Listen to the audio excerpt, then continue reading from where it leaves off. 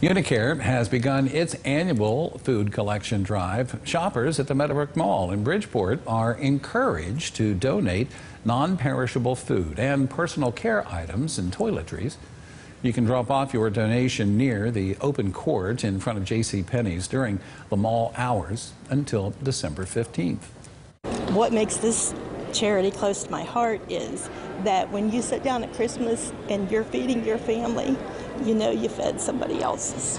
So that's why we want you to come out and give.